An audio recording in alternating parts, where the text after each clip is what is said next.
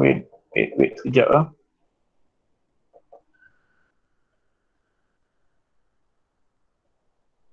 What can you see in the screen? Sebab saya tak pasti. Apa yang anda boleh nampak?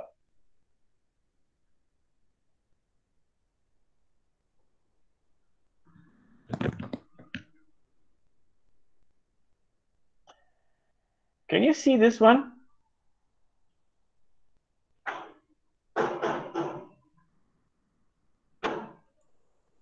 Yes, you can see. Apa Yes, yang anda boleh nampak, nampak? nampak. Can you nampak ni? Nampak Amba. Oh, okay. Kejap.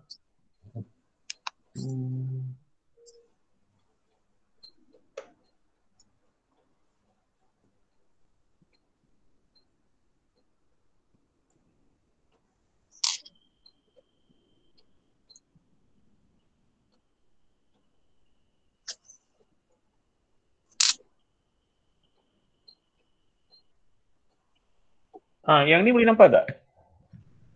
Yes, nampak Amba, nampak. Bengkel teknik menjawab. Semua okey ya? Yes, nampak. Okay. Okay, thank you. Okay, sir. Alright, so I think we shall start now. Okay, kita akan pergi first one by one lah slide ni semua. Bengkel teknik menjawab DM015. Okay, yang ni. Okay, tentatif kertas kita hari Rabu 6 Januari ya. Waktu petang 2 jam, 10 soalan dan 100 markah. Okay, so ingat semua ya, exam tentatif kalau semua goes according to plan ialah hari Rabu 6 Januari waktu petang. Okay, tips pertama. Mulakan dengan menjawab soalan yang mudah. Okay, mana Amba. satu soalan yang mudah? Ya? Ada the PowerPoint is not moving. PowerPoint. Oh, it's not moving. It's not moving. Yes. Sekejap, why ya kat saya? Okay, is it now moving? Sekarang Yes, okay? Yes, it's moving already. Okay, thank you.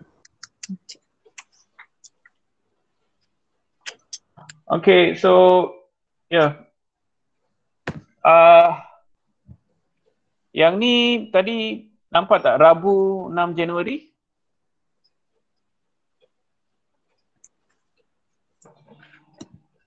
Okay. Alright. So yeah. Sekarang tips yang pertama, menjawab soalan yang mudah. Mana satu soalan yang mudah? Okay. So yang itu anda kena tentukan. Selalunya part A tu senang sikit lah. Part A tu maybe from topic 3 dengan topic 2, 3 and also topic matrix ya. So maybe anda boleh cuba yang tu. Sama jugalah kedua dengan ketiga. Jawab soalan yang anda mahir dan gunakan masa dengan sewajarnya. Okey, macam mana nak tahu masa tu? Berapa masa yang kita perlu guna? Okey, satu tips yang saya boleh berikan ialah tengok markah tu.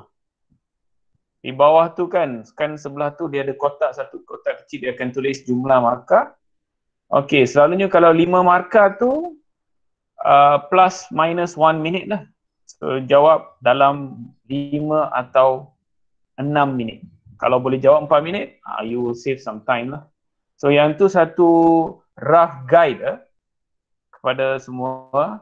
Tengok markah tu. Berapa markah tu. Itu penting.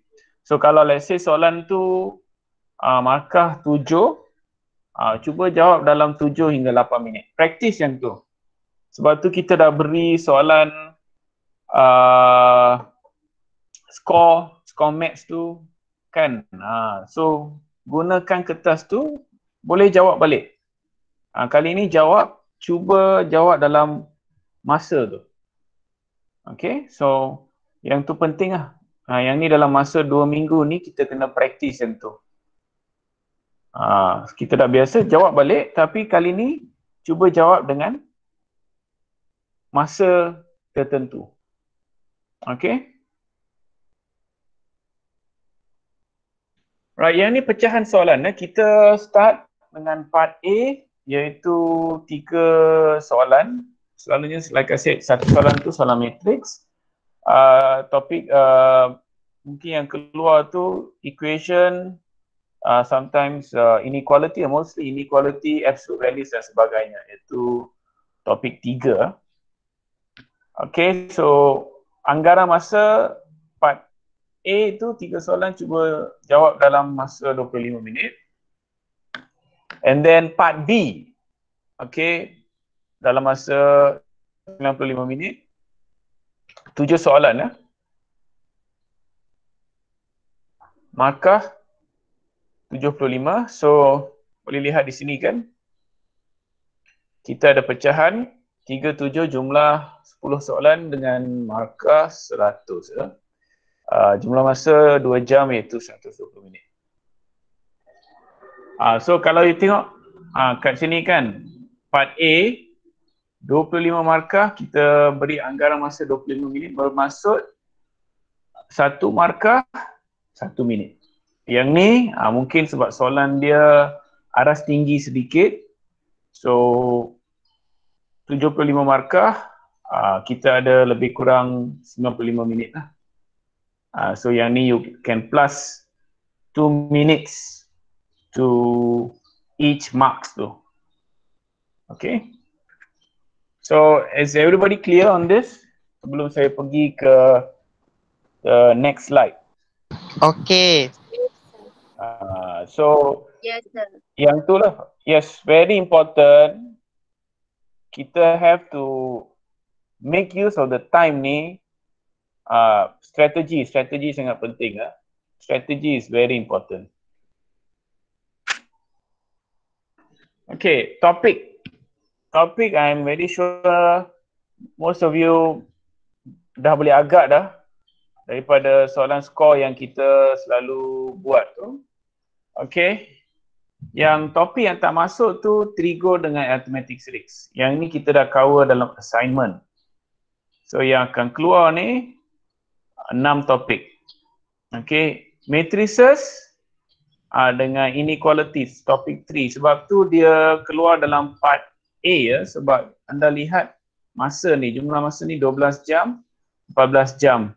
Yang ni pun sama. So these 2 topics, inequalities, absolute values and everything, and matrix, dia akan masuk dalam part A. The rest 6 soalan ni akan masuk ke dalam part B. Okay. So memang we have to know this and then plan accordingly lah. Kena merancang dengan ni. So, misalnya topik matrix, circle. Circle ni satu soalan saja. So penting tu lihat balik semua contoh. Selalunya kan, berdasarkan pengalaman saya, circle ni sometimes students tak jelas. Jelas maksud saya lah formula mana ataupun cara, kaedah mana yang dia perlu guna. Sebab dia selalu confuse. Ada apa kita panggil 2 method kan, satu general equation dengan standard equation. So saya showkan balik, kaji balik contoh-contoh yang ada and then cuba buat macam kategorikan dia lah. Macam misalnya kan diberi radius and information macam ni, apa formula ataupun kaedah yang selalu digunakan. Okay. Yang tu lepas ni kita akan lihat jugalah kesalahan. Later saya akan bincang juga. Okay. Next, seterusnya. Okay, ini benda yang semua tahu, tetapi time exam semua macam tak tahu. Maksud saya, baca arahan soalan dengan teliti dan jawab mengikut arahan. Okey, benda-benda simple. Kalau dia kata, okey, misalnya jawapan beri dalam 3 significant figure. Cepat-cepat ada highlight ke ataupun pen, underline, gariskan kat bawah. Benda-benda simple macam tu. Dia akan bagi tahu. Simple saja ataupun dia bagi tahu simplify your solution. Sometimes dalam soalan cert ke apa kan, dia bagi tahu the exact. Satu lagi kata kunci ingat yang ni, dia akan minta the exact value. Apa maksud exact value tu? Misalnya kalau you dapat jawapan square root 3, itu jawapan yang paling tepat. Square root 3. Tapi jangan you bagi jawapan, tekan calculator 1.7 something. Itu yang saya maksudkan tidak mengikut arahan. So, sila baca soalan dengan teliti. Fahamkan, kemudian jawab. So, bahagian ni tu cerita dia. Sebelum menjawab satu soalan, baca, faham arahan soalan dengan teliti. Okey, ikut arahan soalan. Misalnya, kaedah. Ingat yang ni, baru saya teringat. Bila menjawab soalan inequality, kan, dalam kepala tu check apa dia nak bentuk apa jawapan tu. Dia nak set, dia nak range, dia nak interval. Kalau dia tak sebut apa-apa, bermaksud terbuka. Janji dalam 3 bentuk yang itu. Yang ni faham semua? Nampak macam kecil tapi yang ni last kali, markah kehilangan tu sebab dia dapat jawab. Tapi soalan minta bentuk set. Dia beri dalam bentuk range. Okey semua? Okey. Okey, satu lagi bila menjawab soalan inequality menggunakan kaedah table. Yang tu pun awas. Sebab kalau you guna kaedah table, jawapan selalunya kita akan beri dalam bentuk interval. Kan? Tapi kalau soalan sengaja dia tanya find the range, make sure anda tukar. So benda macam ni semua kena letak dalam kepala. Masa menjawab tu, benda pertama you kena check. Ni sama juga. Sebab tu kan bila kita buat balik soalan skor ke apa, buat dengan betul. Macam saya bagi tahu tadi, masa. You tulis masa penting. Kemudian jawab soalan, baca soalan dengan teliti. Pastikan anda faham kehendak soalan. And then jawab. Okey, seterusnya. Jawab bukan markah yang diperuntukkan. Ini cerita pasal markah. So, logik. Kalau markah banyak 6, 7 markah ataupun 8 markah. Tapi anda line sahaja, line date. Tu betul-betul. Okay. So, sama juga. Macam mana pun, first langkah tu mesti menggunakan kaedah yang betul. Kemudian ke arah. Okay. So, logik sama juga. Kita tengok bilangan markah yang diperlukan.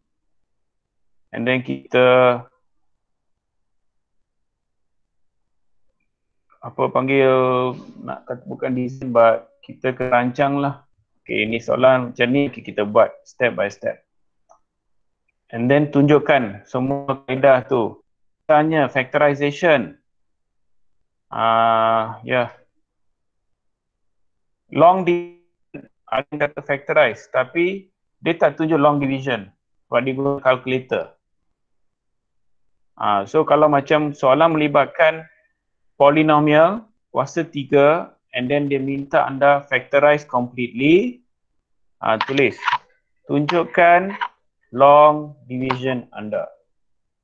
Benda macam tu penting. Dia akan test. Very simple lah. Satu tips lagi yang saya boleh berikan. Apa benda yang anda belajar yang baru? Misalnya factor theorem, table method, long division. Pasti akan ditanya. Okay, so make sure you show dengan jelas langkah-langkah tu. Okay. Okay, sir. Ini pun samalah. Jangan beri jawapan akhir saja. Misalnya, for example, many questions. You never show the method. Tanpa method, tak ada markah. Itu yang soalan, point nombor 8. Markah mungkin tidak diberi kepada jawapan yang betul tapi tak ada jalan kerja. Okay. Nombor 9 pun sama, memberi jawapan dalam bentuk yang paling ringkas. Okay. Yang ni, memahami kata kunci. Keyword. Misalnya, hence, perkataan hence. H-E-N-C-E. So, it's a very classic soalan lah. Maksud hence di sini ialah dia berkait rapat dengan hasil ataupun jawapan yang kerja yang anda buat sebelum itu. So bila you nampak hence tu, you underline and fikir macam ni. Sebelum hence tu, apa yang dia minta you buat? Apa yang dia minta you jawab? Daripada jawapan tu, you buat deduction ataupun you guna tu untuk next step.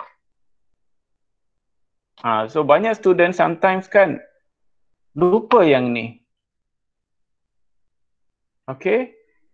Example. Soalan matrix. Okay.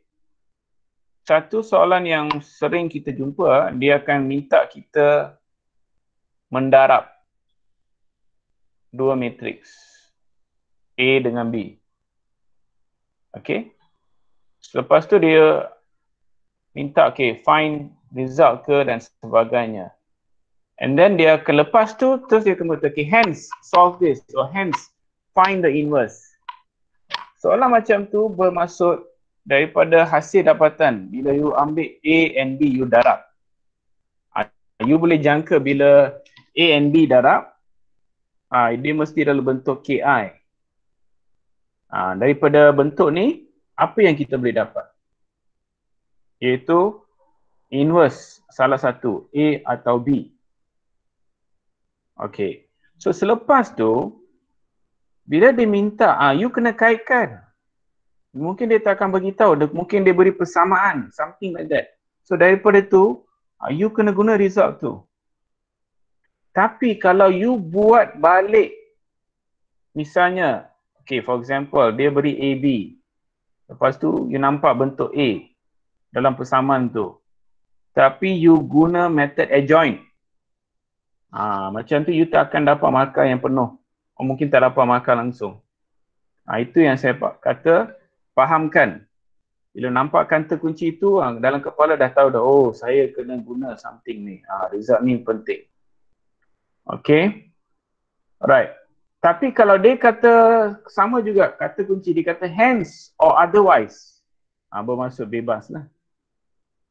Macam tu you nasib sikit, but kalau you buat balik, just rugi masa. Okay, yang ke-11, jika soalan salah teruskan menjawab. Yang ni pun penting. Jangan biarkan skrip anda kosong. Okay, kemudian kalau you nak tulis ke apa, just fikir something about that topic instead of just leave it blank. Just write something related to that topic. Tapi jangan buang masa banyak sangat lah. Apa yang you rasa ke apa, buat. Tapi jangan, kalau tersalah jawab, okay tak apa, you just go move on ahead. Or if you can't, just write some formula or what, and then you move on. Okay. Okey, jika tak pasti jawapan yang dibuat salah atau betul, jangan potong atau cancel. Okey, yang ini sometimes students mungkin yang first guess tu kemungkinan besar lah first guess tu betul. Tapi dia rasa macam tak confident, dia cancel yang tu. Tapi yang tu jawapan betul tau. Siap dengan jalan kerja, dia buat something else. Tapi yang the something else tu tak betul. Okay, sayang. Sometimes pemeriksa, kesian. Dia nak bagi markah. Tapi bila you dah cancel, memang tak boleh beri apa-apa. Salah. So, dia tak akan beri apa-apa markah dan dia akan dapat markah kosong. So, if you're not sure dan sebagainya, okay, but this one I'm referring to like complete lah. But kalau memang you nampak yang tu salah tu, okay, you cancel. That's no problem. Okay, but if you're not sure, then don't cancel at all. Better, it's like I said lah, jangan cancel dan sebagainya. Yang 14 tu, you're thinking of two solution, two methods or what? Okay, tak apa, you buat saja dua-dua. Okay, understand this part? Everybody?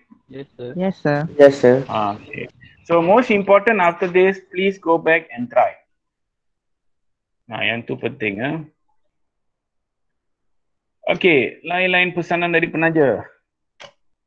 Okay, yang ni basic. Sediakan alat tulis dokumen. Yang ni pun penting.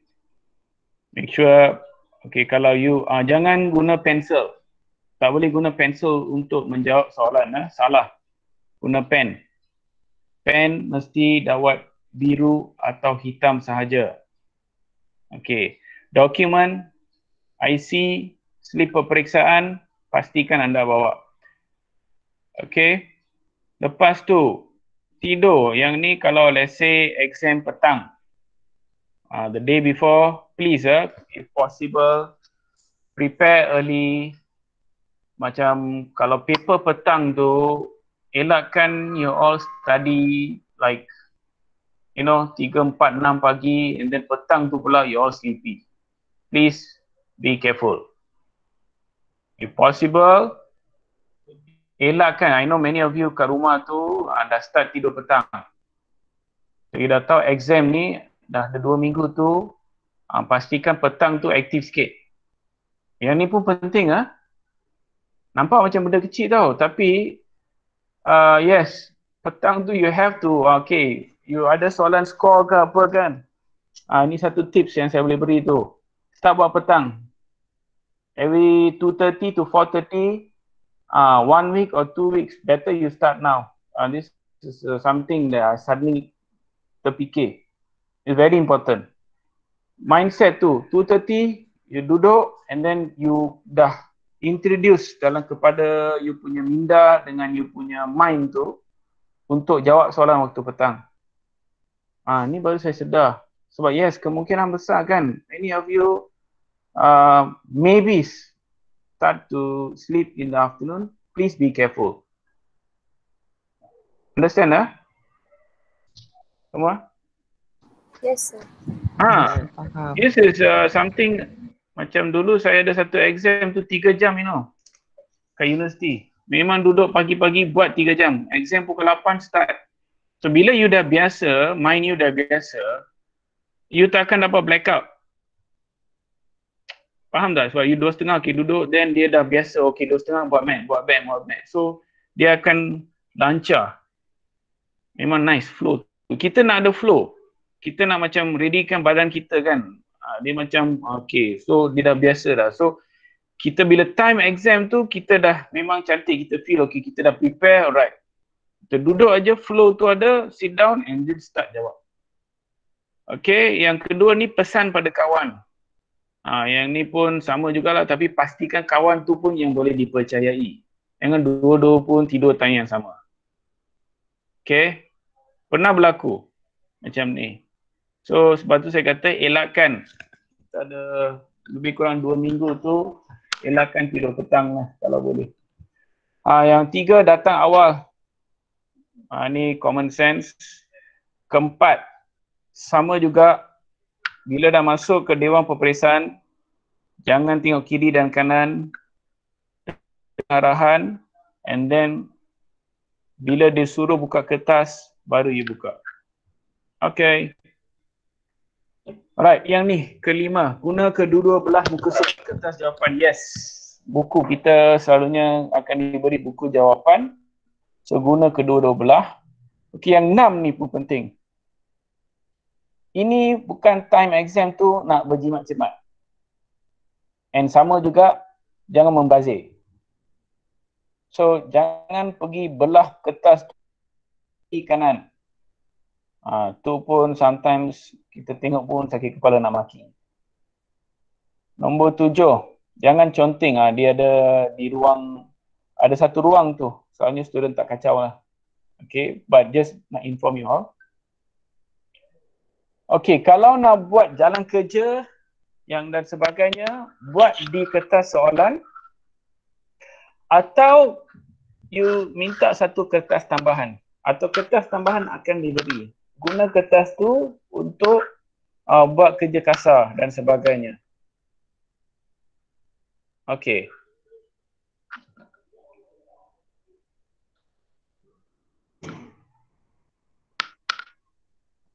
Okay. So pastikanlah yang ni benda ni semua yang basic. Alright. So yeah. Kita kena ingatkan baliklah sebab dah time exam. Jawapan pensel. Jawapan. Okay. Jika kertas jawapan tidak mencukupi, yang ni pun jangan nak kata last minute nak tanya. Cepat-cepat. Tanya 1-2 kertas tu, pastikan kertas tu cukup. Lepas tu dia akan beri arahan lah. Selitkan kertas di dalam buku. Jawapan tu ikat lah. Dalam exam nanti dia akan bagi tahu juga. Okay. So yang ni nombor 10 dengan 11 tu yang ni sama juga. Okay, like I said, satu tips yang saya boleh beri tu macam saya sebut tadi tu 2:30 and you can start. I would suggest buat balik soalan skor tu, start 2:30 tu, and then kalau you ada soalan yang you tak boleh ingat dan sebagainya kan, like I said, cuba ataupun sometimes you beri 1-2 minit tak boleh ingat juga, move on to the next question, berikan sedikit ruang lah, tengok ruang, okay, logically lebih kurang berapa you nak, then you continue on to the next question. Sometimes you get the solution, or after you finish the other question everything, then you come back to the question. Okay, nombor 11 tu, yes, yang ini jangan buat. Jangan cuba nak tengok jawapan kawan. Yang ni kalau you tertangkap nanti susah you nak jawab. Okay. Number 12. Okay, sama juga. Alright. Lepas you minta maaf tu, minta restu daripada parent. Best now itself, parent tu you bagi tahu your target macam mana. Study betul-betul. At least you nampak. You sekarang, you akan balik 2-3 hari sebelum exam. So semua sekarang ni, you are staying at home, and for most of us, home is very comfortable and everything. Last time you in SPM dan sebagainya, if you never studied in like residential school ke apa, so make the best. That's why I said, make the best of it, right? New Year pun akan datang dalam masa 11-10 hari ni. Make it like a azam ataupun azam tahun baru tu. Study betul-betul. Try to get A. Okay. Menjaga kesihatan. Ni pun sama juga. Pastikan okay, last 2 weeks ni tidur dengan cukup. Okay. Make sure sleep is very important. You get proper sleep. Proper food. True. Now at home, eat good food. Take some more vegetables, more fruits. Cut down on your fried foods dan sebagainya. Ambil lagi benda yang segar. Bila you makan tu, you tak rasa macam okay. Like I said, sekarang 2:30 exam. Okay, selalu sometimes time tu rasa nak mengantuk dan sebagainya. So jangan makan banyak nasi, karbohidrat dan sebagainya. Kan kurangkan portion, take more protein dan sebagainya. It's very good also actually. Try like that. So lagi rasa ringan, okay, then you answer. So like I said, please these 2 weeks, make sure like I said, time semua pastikan bila you buat the question and everything, put the time 2 hours. Okay, every score tu you make sure in 2 hours you can finish and if possible can check the important answer. Do at 2:30 to 4:30. Force yourself. Okay, if you don't want to do every day, make sure every Wednesday ataupun 2 hari. Maybe you buat hari Isnin, Rabu, Jumaat. Isnin, Rabu, Jumaat. Buat 2.5. So kalau buat Isnin, Rabu, Jumaat, satu paper, at least you boleh buat 6 paper. You understand this? Yes, sir. Okay. Yes, sir. Don't understand, balik nanti cuba. Today is Monday. Ada mungkin ada tak buat lagi. Okay, try 2:30 to 4:30. Get the feel. Macam mana rasa buat exam time 2.5. Then you fikir balik. Okay, then you perbaiki. Okay, discipline, I think sama jugalah. Discipline also, like I said, mindset. You say 2:30 means you must do 2:30. Okay, sleep, everything you must control. Food, everything. Okay. Tolong jaga barang-barang peribadi. Okay. If you're coming back, okay, take care. Pastikan calculator tu, bateri semua cukup. Battery is everything okay. Jangan hilang calculator, handphone, laptop. Put some safety measures in it, and so on. Okay. Then number 13, like I mentioned, you have 1 to 2 weeks. Do not waste. This is a very good opportunity. Last time everybody was in the college. Now you can also ask your family punya help, parents punya help ke, sisters ke apa. Okay, give some motivation. Pastikan you tidur time yang betul. And then like I said kan, you can talk to them, say okay, I really feel I want to do. So get some support, moral support, words of encouragement and everything. Try your best. Okay. Alright, yang ni just tips untuk kita nak prepare untuk exam. So lepas ni saya nak bincang sedikit kesilapan ataupun what are the common issues that we see when students are answering questions. Okay.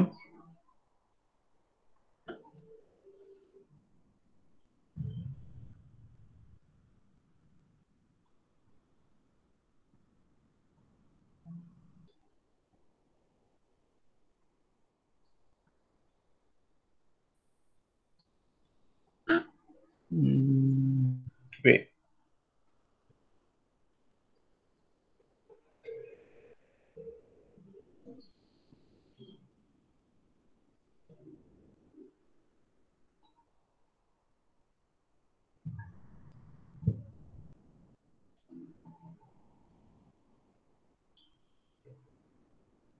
Let me check a window first.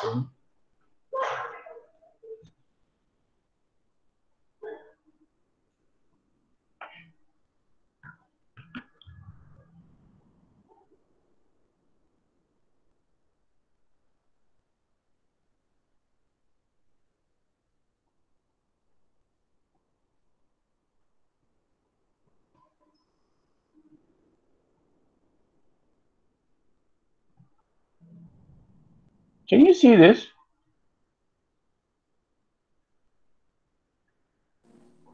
Semua? No, Amba, no. No. No, Okay, wait dah.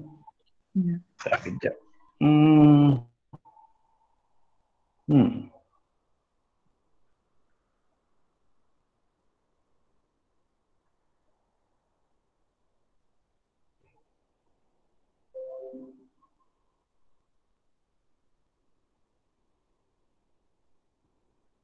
Sekarang boleh nampak tak? Boleh, sir. Boleh. Boleh. How do I do? Okay. All right, this is nice. Is this clear? Yes. Yes, sir. All right, it's Yes. good. All right. Okay, misconception TN 015. Okay, it's presented by all the lecturers from KNPK. Okay, yang ni, chapter 1, index, search and logarithm. Misconception. Okay. First, remember to recheck every solving equation melibatkan search and log. Okay. Indices, yes, tak perlu. Log, okay. Ni kan selalunya untuk soalan search. Nah, soalan search ni, bila you buat squaring both side SDS, kalau you ada dua solution atau satu solution also, check. Always check. Okay. Untuk soalan log, okay, bergantung kepada situasi, check. Usually nilai negatif, but like I said, it depends on the situation. Okay. Bila yang ni nak solve soalan melibatkan search, tengok ada berapa sebutan search. Okay, kalau ada dua sebutan search tetapi pada sebelah yang sama, maksudnya sebelah kiri, you ada dua sebutan search tu, pindahkan satu. Okay, pindahkan satu. Alright. Menggunakan property of log. Okay, see here. This one is to check solution. This is also an information, macam for example, melibatkan log, for example, ln x. Bila salah satu you ada tebutan ln x, x tu memang tak boleh negatif. Okay, yang ni search, bila nak squaring both side, first of all, like I said, when you get the equation, check. If you have two surds ataupun two square root sign tu, balancekan left one, right one. Senang untuk squaring both side. Okay. Number 4. Yang ini banyak berlaku. So saya selalu kan rajin-rajin kan when you have solution ke apa you buat, you check. Properties. Banyak yang misconception property. Properties yang masukkan ialah product, quotient. Product, quotient sometimes power lah, but usually product and quotient sering kali student ada masalah, dia terkeliru. Sometimes kan yang tak boleh pecahkan dia pecahkan, macam tu. Okay. Yang ni, see here. This one, you have to remember, this is another important on your left here. This and this, bila dia kurungan, different meaning, they are not the same. You must ask yourself very simple question, kenapa dia nak letak bracket ni? So yang ini dengan yang ini jauh berbeza. Okay, so you see on your right, okay, ini soalan index. Okay, soalan index, you tengok dia ada 6. Ini kita akan gunakan konsep substitution. Bila you buat substitution, selalunya bentuk yang you akan dapat yang dibentuk kuadratik. Bentuk kuadratik, you kena factorize. Okay. And then, yang ini, you nampak, dia terletak equals to 0. Kemudian, satu lagi masalah besar. Ini pun sering berlaku. Y menjadi X. Semak kerja. Y menjadi X ni pun satu kesalahan. Okay, so I've seen some questions like this also. My students also do. Kita pun pelik. Kenapa student kita Y dengan X pun tak boleh beza? Sebab yang ni kenapa? Dia dah auto dalam kepala kan. Kuadratik, dia tak fikir yang ni, bahagian ni. Dia guna calculator, Okay, selalu dia guna calculator untuk factorize. Factorize semua dalam X. Ini kepala dah jadi auto. Dia sometimes kena paksa masuk jadi manual balik. You kena check. Okay, yang ni you have to ganti balik and solve. Alright. Okay, soalan macam ni. Okay. This, you see ya. Dia ini pun kita pun sometimes terfikir. Apa yang bermain dalam kepala dia? Dia dah tahu bracket kat luar. Tiba-tiba masa dia tulis ni dah jadi kecil. Can you all see this? Yes, sir. So you boleh nampak kan? Nampak kan? Macam ni. Tak ada bracket, tiba-tiba dah ada masuk bracket. So elakkanlah. Sebab tu saya kata jangan autopilot. Fikir tengok sekejap. Just 1-2 second to stop. Look at what are you writing. So when you have this kind of thing, technically it's wrong. Because this and this, they are not the same. Okay? Alright. So this is topic one. Ni sambungan. Okay. See here.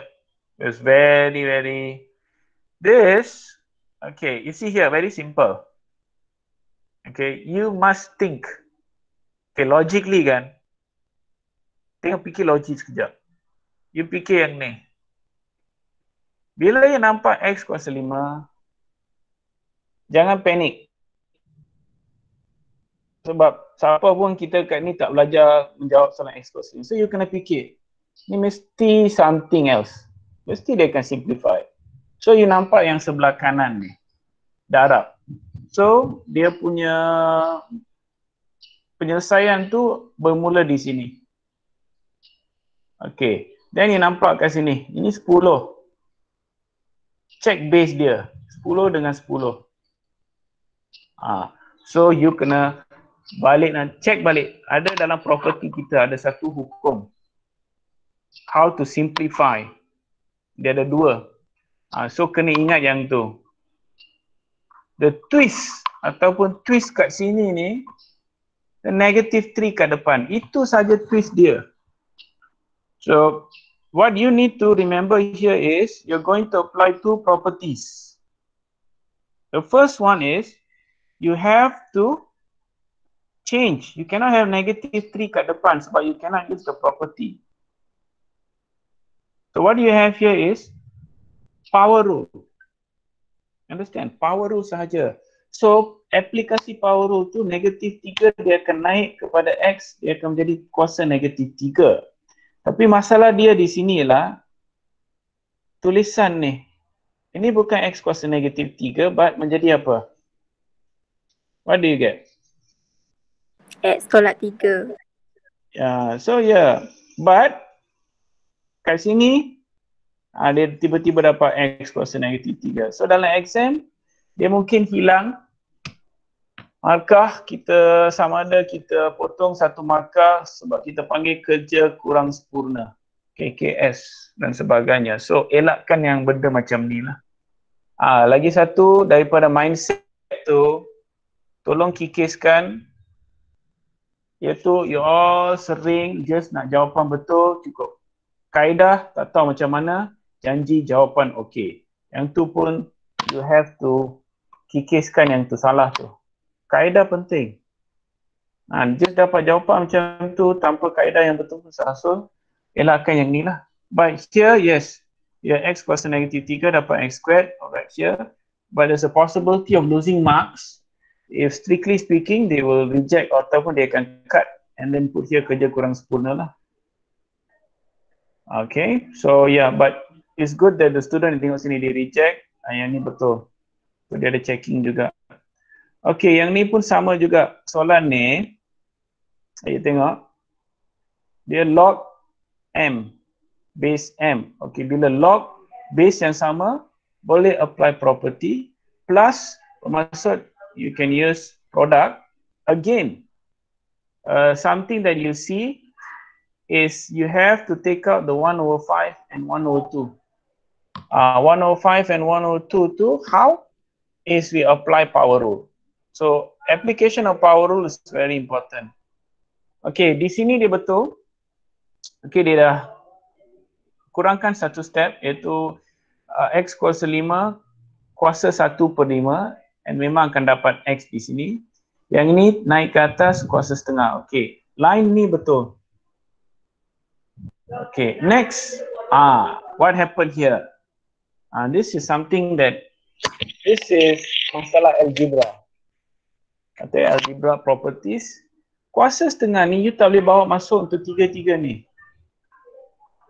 Kan? Betul. Tengok. Dia macam sometimes dia tengok kuasa dua. Ini lain, ini single term. Ini dia ada 3 term, you kena biarkan dia. So yang ni dah salah, sayang. Yang ni kan, dia dapat X squared. Okay, kuasa setengah square root, okay dapat X1. So dia fikir, jangan. Ini you can't do anything.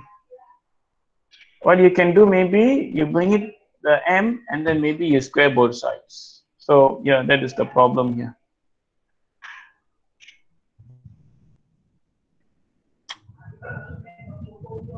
Okay. Here, this is another question.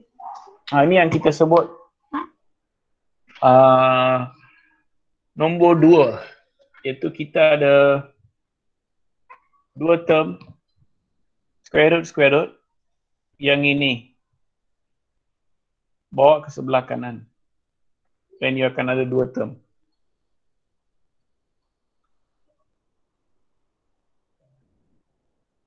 You tengok.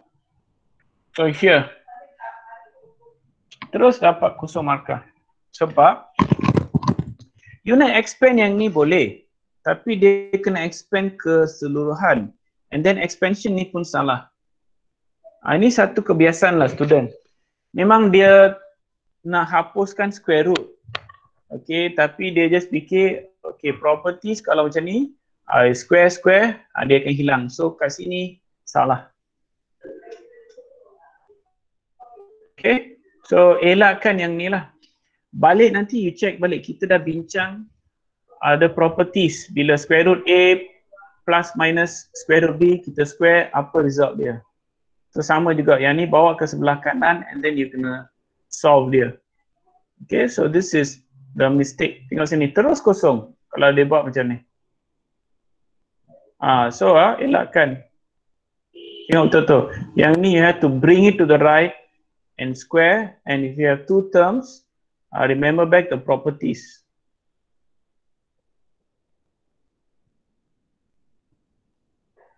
Okay.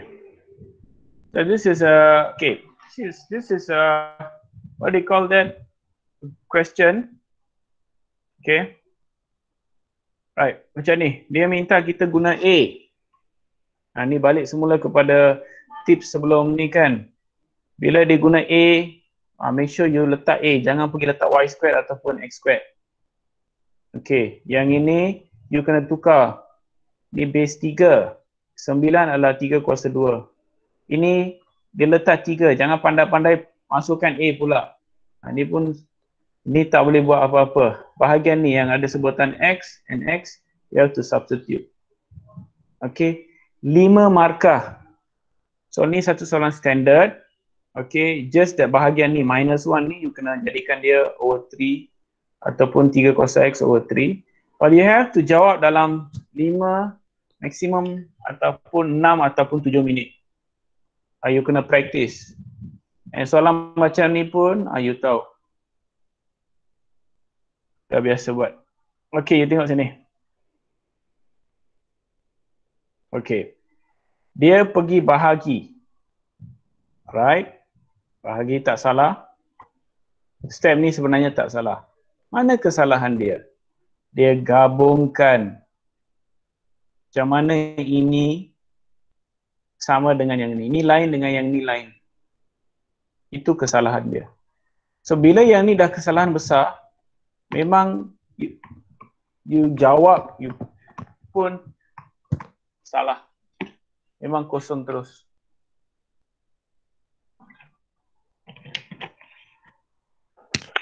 So elakkan like I said, this is a typical standard question. You dah buat banyak kali. Satu sebutan, dua sebutan, tiga sebutan. You nampak penggunaan ni. So you dah dalam kepala you dah tahu bentuk yang you akan dapat ialah bentuk kuadratik. So elakkan buat macam ni.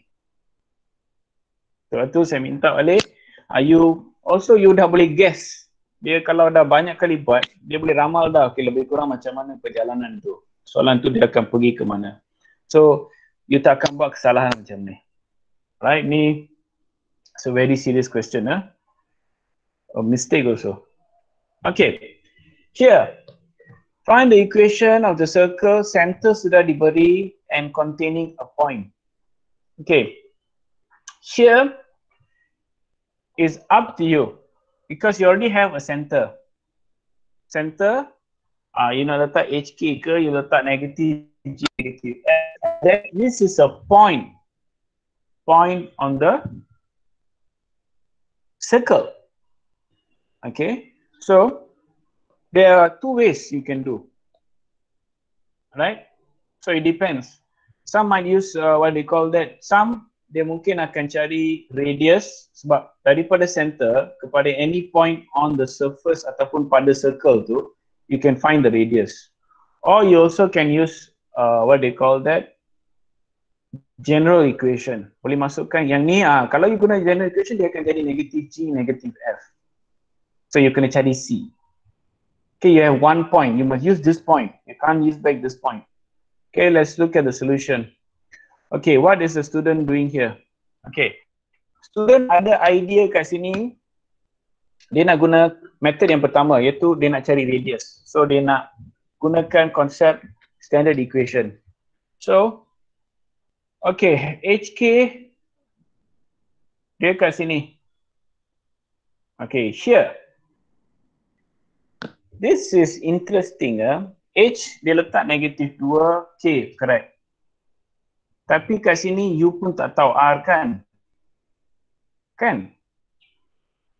Betul. Dia belum calculate lagi. Tiba-tiba dia boleh dapat R. Ini sometimes, ini yang saya kata sometimes bila kita marking tu macam macam mana dia boleh dapat yang ni ya? Method apa? Apa jalan kerja dia? Itu masalah dia. So, dia kena tunjukkan radius macam mana dia dapat. So like I said, there are two methods of doing this.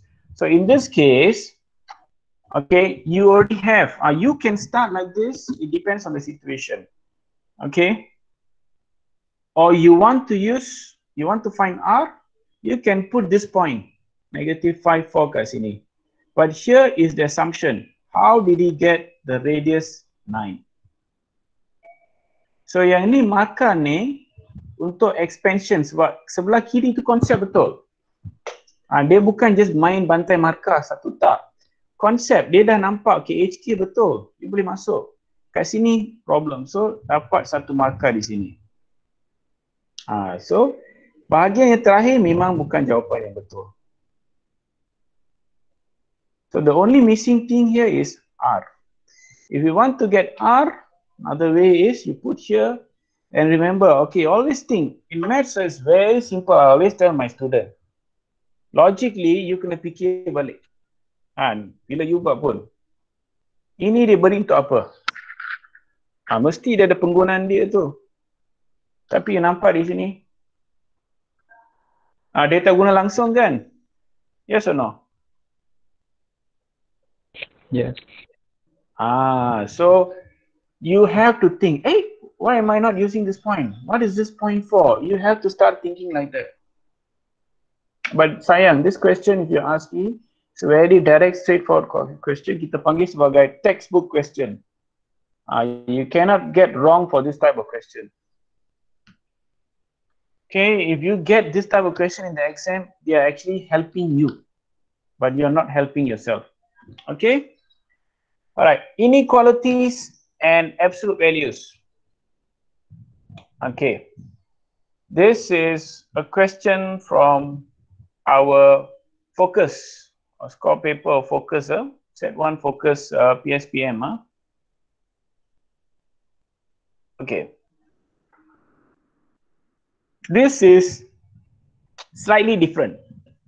Selalunya you diberi value, misalnya K diletak, misalnya X tolak 3. Besar daripada 8/3. Yang tu soalan standard. Yang you tahu guna properties. Greater than akan jadi or. Okay. So kita twist sedikit. You dah ada, misalnya ada satu nilai K, kita dapat jawapan. So daripada jawapan ni, macam mana dapat nilai K? Actually, sama juga. You have to start from here. Okay, the trick is you need to start. Like I said, sometimes they will twist ataupun dia ubah sikit dia punya direction tu, tapi konsep tetap sama. Okay, so tengok apa yang student ni buat. Okay, yang ini dia pergi campur adukkan as -2 and 10/3. Nope, totally wrong. Apa yang dia patut buat ialah you kena solve yang ini. Ni you guna sedikit imagination. You fikir, selalunya you buat macam mana? You kalau ada nilai, you bayangkan macam ni. Okay, kalau X tolak 1 besar daripada 8/3. Macam mana you akan jawab? Okay, first of all, kita kena gunakan the absolute value definition. Greater than, you akan buat kiri dan kanan. And then, you just solve sahaja untuk X. And then, you akan compare dengan jawapan ni. Untuk dapatkan nilai K. Okay? So here they're going to using the definition. So there are two types of definition. So if dia yang one definition tu, okay, greater than, dia letak or di sini. Okay, satu you letak X minus K, satu lagi you kurungan negatif kurungan like that. Okay, so ini step yang pertama. So dia gunakan definition. Okay, it depends. Like I said, some like myself, I use a slightly modified definition as a usual one, and this is the one also you can use. Both are the same actually. Sebab this negative, you bring it to the right, dia akan jadikan dia less than. Itu saja beza. So don't worry. So actually it's the same. Okay, like I said, step yang critical after this, the use of the definition.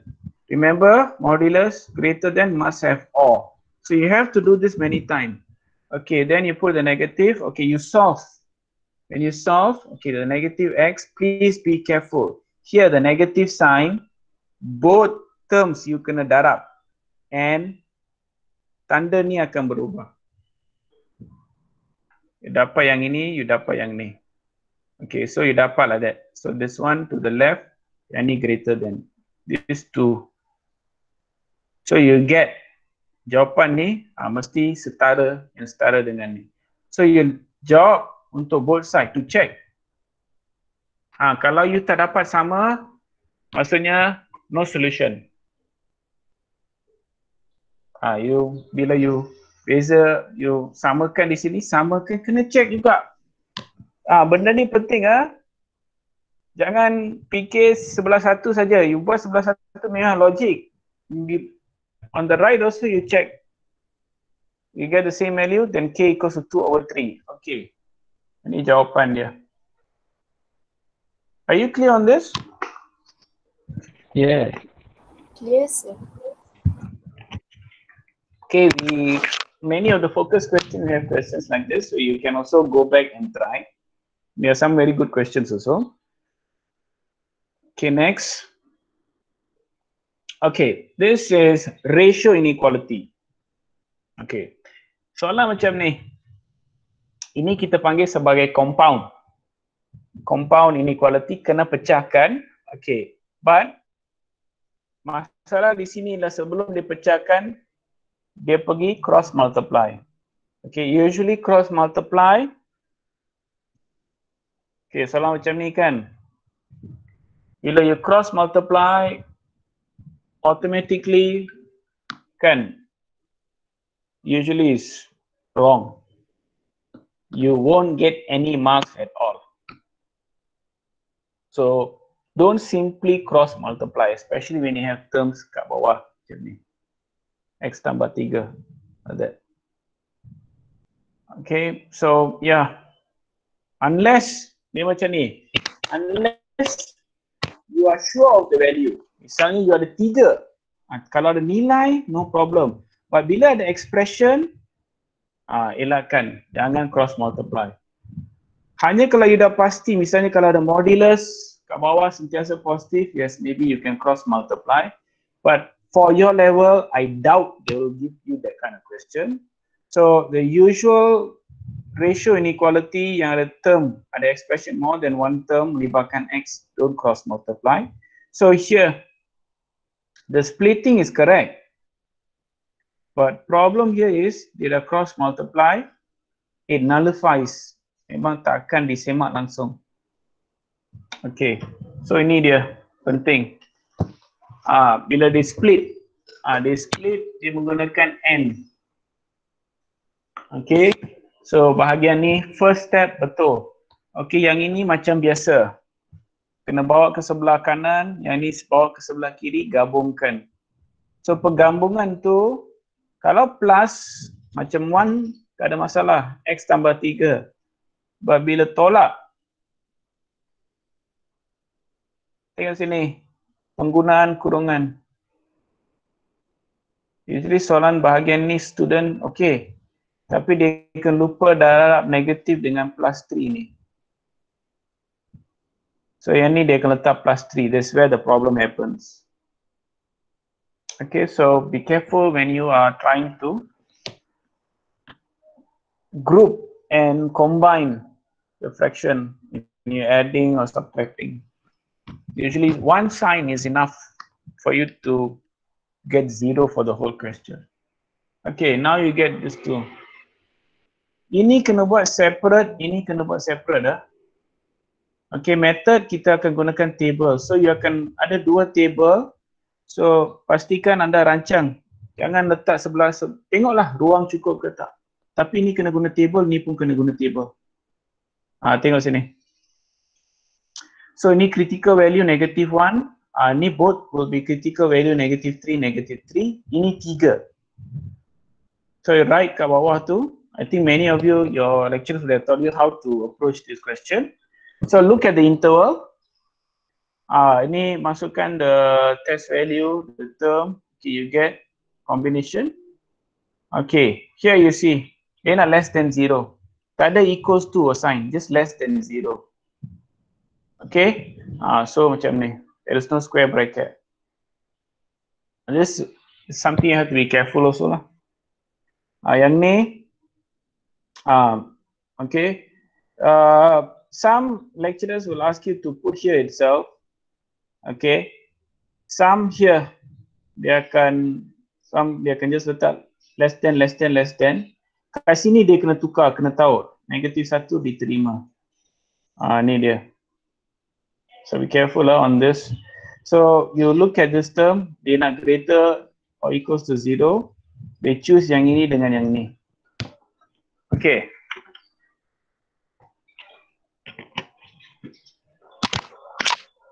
So here also sama, plus unit negatif. Ini solution yang pertama, ini solution yang kedua. Okay, yang ini dua ni kena letak level aras yang sama. Yang ni atas.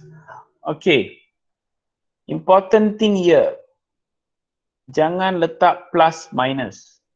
Kita just nak dapatkan region, kawasan di mana mereka bersilang ataupun kita ada you see at this region intersecting ataupun sharing the same values, common value ada kat sini. So jawapan akan menjadi include negative 1 and 3.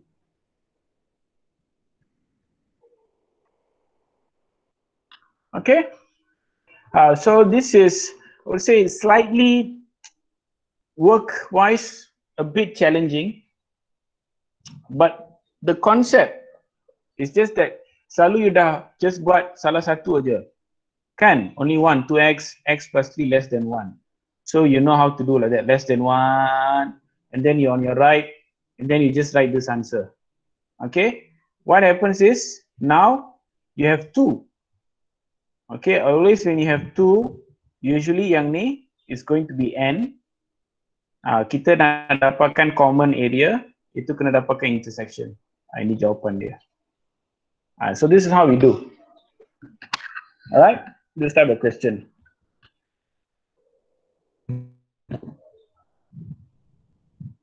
Okay. Absolute values, this is another one.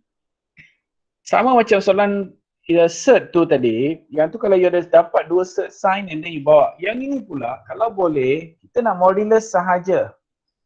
14 ni kena bawa ke sebelah kanan, and then maybe you boleh bahagi dengan negative 2 also. Okay, problem happens here is, sebelum dia pindahkan, dia apply, apa nama dia? Okay, sorry, this question, dia dah pindahkan betul. Okay, dia pergi darab negatif 2. Okay, dia pergi darab negatif 2 dalam. Tapi dia pergi tukar simbol ni. Faham tak?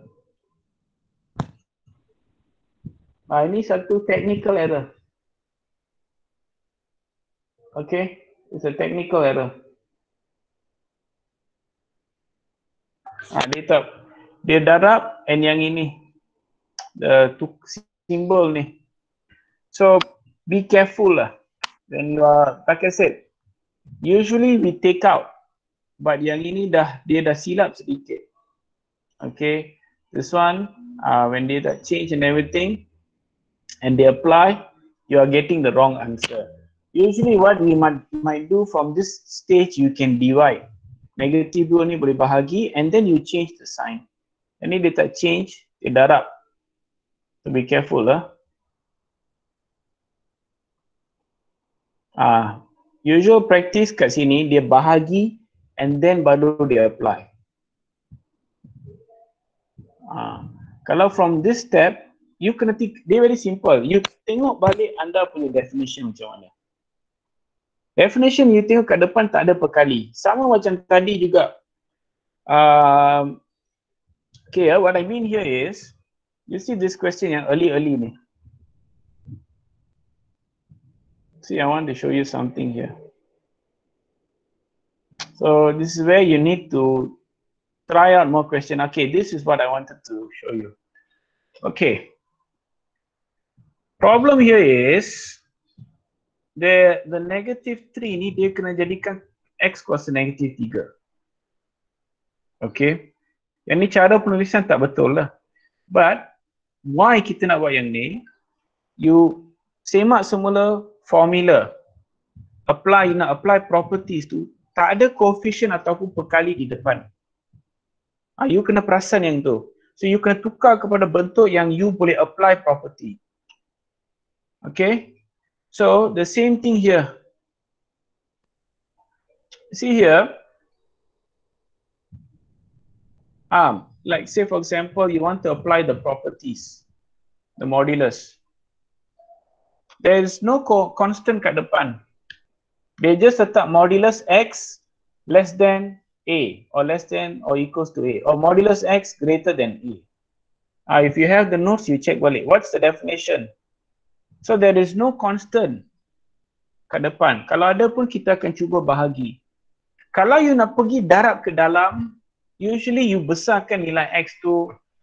Saya cadangkan jangan buat macam tu lah. Sebab dia nilai, you boleh bahagi. You tahu kalau negative 2, you bahagi dengan negative 30, you get 15, tanda ni kena tukar. Okay, after this, you apply your straightforward. Ni gunakan modulus x. Now you can apply this. You put your n, you solve, and then you draw your number line, you get your solution. Okay. Ini pula did not change the inequality sign when multiply. Sama lah. Yang ni pun sama juga. Yang ni by right you have to change.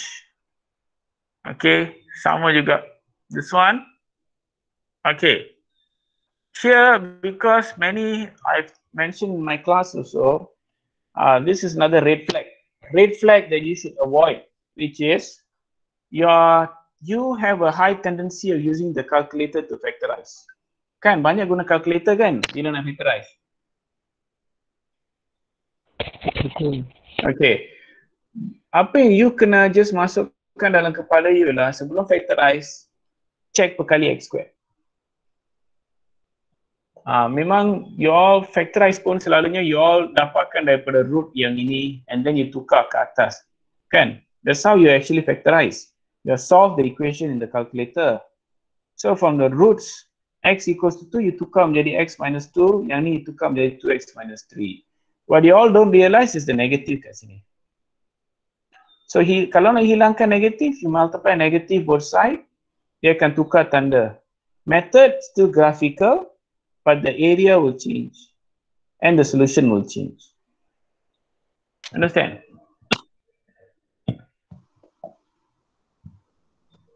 Okay. So 4 markah. Yang ni again a standard textbook question. In your mind, you must make it correct. Must get it correct. Okay. Okay. This is very straightforward. No need to do anything greater than 0. Applying the table method. You now apply table method. Okay. Go through your lectures note. How your lecturer taught you to draw the table. Okay. Ini. This is not table method. Okay. Plus, if you are yang ni, you're doing positive number line method, make sure you really know how to do. So this is not positive number line method. Dia misconception di sini dia gabungkan the what do you call that intersection with the. This is totally wrong lah if you ask me. This is not positive number line method. Kita kali ni dah make sure kita buat table, so follow what your lecturer teach you.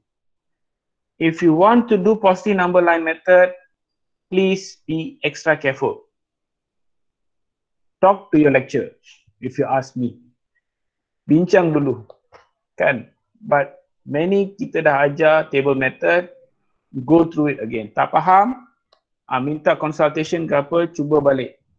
Tanya balik your lecturer. Okay, so yang ni sama, kita gunakan table method. Okay, so yes, masukkan table, the interval, letak test value, masukkan, and then tengok sign saja. Okay, you nak dia positif, yang ini dengan yang okay. Sama juga, absolute value equation, especially ada on side ni, dia sama macam check jawapan akhir. Ini pun letakkan dalam kepala. You dapat yang ni, check jawapan akhir. Okay. So, kat sini, okay. Satu tips yang saya boleh berikan, yang ni sebelah kanan ni, tak ada sign modulus kan? Kan? Siapa nampak yang sini sebelah kanan ni tak ada modulus kan? Nampak, sir. Okay. Your left side just modulus. So yang ini always positive. You masukkan yang ni sebelah sini dulu. 3 tolak 2 darab 3. 3 tolak 6. Negatif kan? Yes or no? Yes. So automatically reject. You tak boleh ada sebelah kanan tu modulus always positive equals to a negative number. Ini logik dia. So you nak buat dengan cepat, you tengok yang ini. Dia just ungkapan, dia mesti positif. Alright. Yang ni, okay, function. Function as usual, many students still not sure of the domain and range. Domain and range actually, you have to start back and ask simple question why you tak faham. Kita ada 3-4 function saja. Macam linear, dengan cubic, selalunya domain and also kalau soalan polinomial, balik study apa tu polinomial. Kebanyakan time, kalau tak mention polinomial, domain dia negative to positive infinity. This is, sebelum saya masuk yang ni lah, definitely there will be some question. Read the question carefully. This type of topic sometimes dia akan mention the domain, tapi dia takkan terus terang secara terang dia sebut ini domain.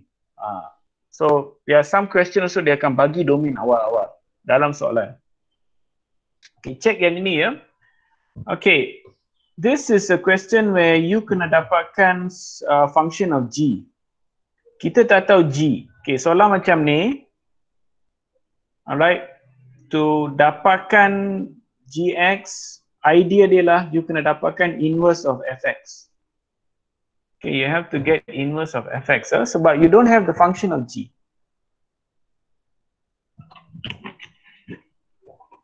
Okay, so dia yang ini you have to get the inverse of fx, right? So yeah, this is the method of doing it. And inverse of fx also is technically is x minus 1. Okay, fx and f inverse x untuk soalan ni adalah x minus 1. Okay, let me check. F, wait no. Is y, sorry, is x plus 1, sorry. Dia x plus 1, so mistake di sana. Dia kena dapatkan inverse of fx. Okay, ada soalan macam ni ya. So itu masalah dia. Dia pergi masuk yang ini, konsep dah salah. Okay, ini. Given fx, ini adalah square root function. Okay, to sketch the graph of fx, establish the domain first. Okay, alright, dia nak dapatkan domain. Okay, domain dia cantik. X less than 2. Okay, domain dia cantik. X less than 2. Okay, you cuba masukkan beberapa, what do you call that, nilai. Okay, you will start dengan 2. So, 2 ke kiri. X less than 2. Okay. Positive square root. You can masukkan beberapa nilai and then you akan dapat some values. Okay. The graph here, alright, there's some problem. Okay. First, the graph doesn't exist untuk bahagian ni. You will start with 2. Okay. So you start with 2 and then you go. Right? And your y-intercept pun is wrong. You have to masukkan nilai di sini. Okay, so that's the problem. The question ni. Inverse. The method of inverse here is wrong.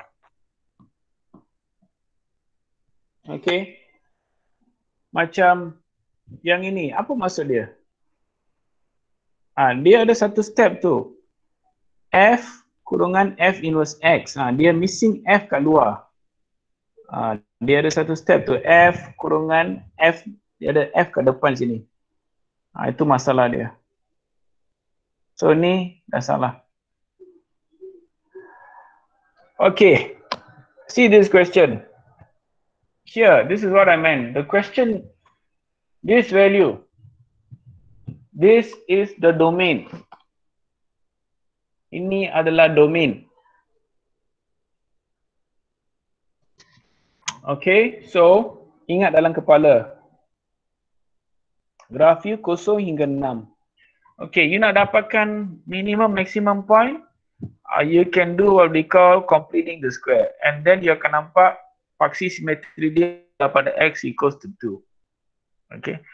In fact, bahagian B, state bermaksud nyatakan saja you just tulis yang ini pun dah ada satu markah. Range berkait rapat dengan minimum atau maksimum di atas. Okay. Alright, so find the maximum minimum point. Okay, dia dah buat. Tengok sini. Sini pun dia, apa tu fx. Okay. Tu masalah dia.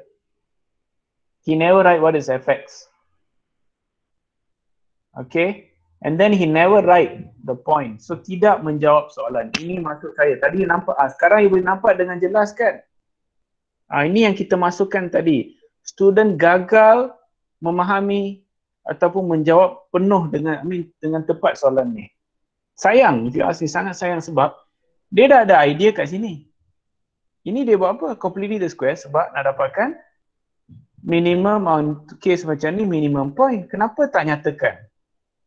Apa yang main dalam kepala dia? Okay. Ini pun sama. Why? Soalan sudah diberi. Ini soalan cepu mas ni. Dia dah bagi dah 0 sampai 6.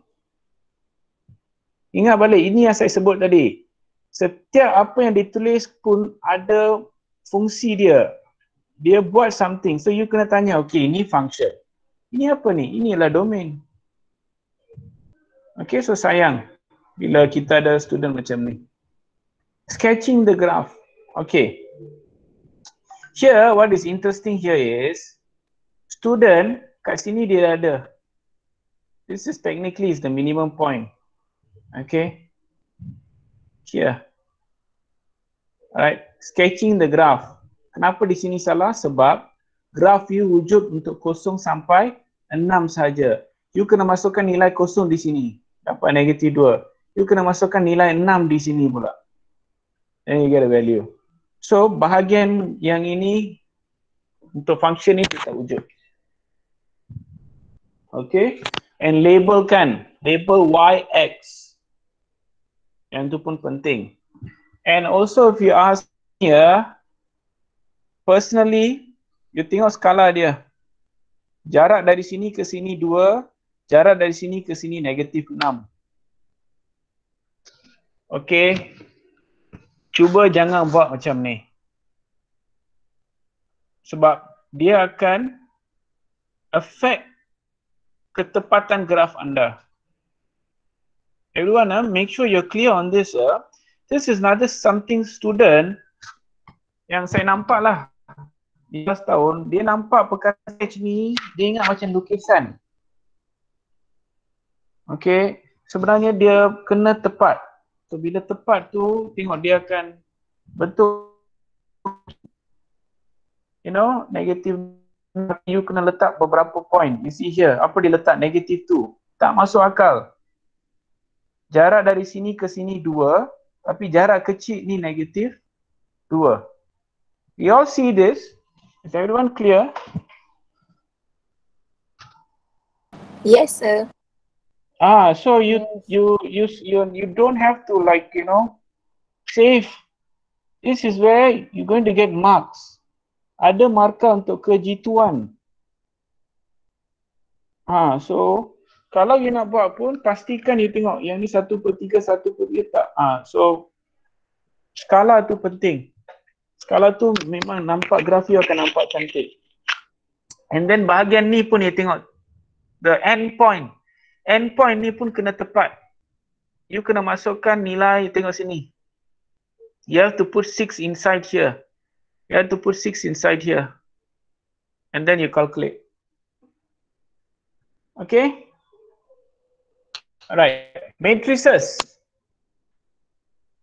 Ya, macam saya sebut tadi, using properties. Think, kenapa dia suruh kita darab AB? AB, this one, KI. So, you dah boleh ada, okay, bila dah ada AB, mesti dia dalam bentuk KI. Kerana dia tulis hence. So, semua berkait rapat. Okay, you boleh guna bahasa calculator untuk semak jawapan. Penting belajar guna kalkulator. Darab. you dah tahu, okay, exactly. And then you just masukkan, you tulis, and then you letak 1-2 step. Okay, macam ni you darab, you dapat yang ini. Okay, dah dapat 5i. So, here, hence determine the value of xy such that a. So, to find x, y, z, you have to find a inverse. A inverse adalah 1/5b. Dia gunakan property. Okay. Ini ni. Maksudnya you tahu untuk dapatkan x tu you kena darab a inverse. Sebab tu you darab a inverse dengan b. Di sini ialah sebenarnya b di sini ialah this one lah, -25. Okay, so alright, one thing I would be careful is here, this b is different lah. Please be careful. So use another one. Kalau if you have b here, you letak ax sama dengan y or something like that. Or you letak c. Takut nanti a inverse ni pula, which is sebenarnya b, you pergi darab dengan b. Okay. Ini yang saya sebut tadi. Student buang masa. Tidak menjawab soalan. Tak perlu nak jadi adjoint. Sebab dia kena guna property. Sebab tu ada perkataan hence di sini. Okay. Yes, always refer to the previous question. No need to find previously. Okay, this is x equals 3. Find the adjoint of matrix A. Okay. See here. Dia sudah ada di sini. Again, tidak menggunakan properties. Ini skor max 7, nombor 6. Okay. Sama juga, student again buang masa mencari adjoint tanpa menggunakan result yang sebelumnya. So 2-3 kali benda ni berlaku. So fikir dulu. Kenapa dia pergi? Itu saya sebutkan, have to think critically. Fikir secara mendalam. Jangan buang masa. Ni pun sama juga. Again, key is read the question carefully. Don't make careless mistake. And then, even saya pun bagi tahu kan, if you're writing adjoint is cofactor transpose. So the T is very important. Yang ni adalah tulisan. Matrix kena tulis dalam bentuk line sahaja. Determinant kena tulis straight line. Jangan mix up dengan bracket. Ini pun happens. Okay, so please be careful. What's the problem here is, adjoint A is a matrix. This is correct. Yang ini, dia letak simbol determinant balik, salah. Dia kena letak bracket, sama ada normal bracket or square bracket with the transpose.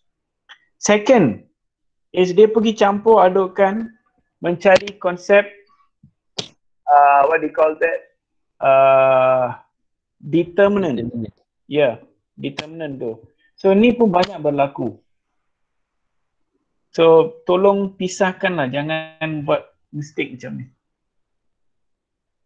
Okay, sama juga jangan confuse determinant, minor dan sebagainya. So again, the key here is you have to constantly do this so that you don't do any careless mistake. You understand? Constant, you have to go back. Jangan fikir, oh saya dah buat yang ni, saya tahu. Please, don't take easy. This 2 weeks tu tak apa. Push your final, this one tu memang study betul-betul. Okay. So ni dia nak mencari cofactor. Cofactor, okay. Dia tak letak T, bagus. Okay, adjoint, it's very clear. Tengok. So this working, this is what we want all the students to do. See, very clear. So orang yang mark tu kan is very nice, dia happy, dia tengok, oh student ni dia explain, dia tahu proses tu, dia buat dengan betul, memang lancar, memang clear, cantik jalan kerja dia, tulisan pun cantik. Okay.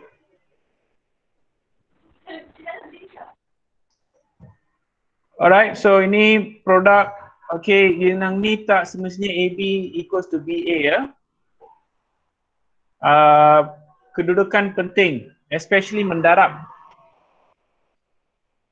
Okay, misalnya kan, yang ni, bila you nak darab tu, this is 3x1 matrix, yang ni mesti duduk di depan. Maksudnya you tengok, yang ini. Ini betul. There are some student dia pergi tukar. Right. Sorry, ada.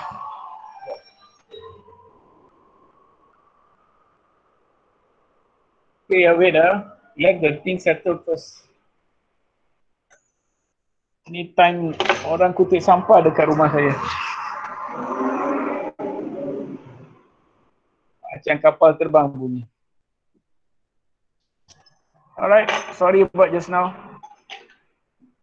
That is the benefit of working from home. So you can hear everything that's happening around my home. Alright, I think that's about it. Okay, thanks for tuning in. Semua. Wish you all the best and what do you call that? Make sure you keep in contact with your lecturers 2 weeks ni, and if you have problems, jangan takut. Tell your lecturers, maybe they can do a personalized class or something like that. All right, so I think that's about it. Thanks for everybody for watching in. Okay, have a good day. Thank you, sir. Thank you, You're sir. welcome. Thank you, sir. sir. Thank you, sir. Thank you. Thank you, sir. Thank you, sir. Thank you, sir. Thank you, sir. Thank you, sir. Thank you, Okay. sir. All the best to everybody. Thank you, sir. Thank you, sir. Okay, take care. Thank you, sir. All right. Thank you, sir. Bye. Bye. Sir.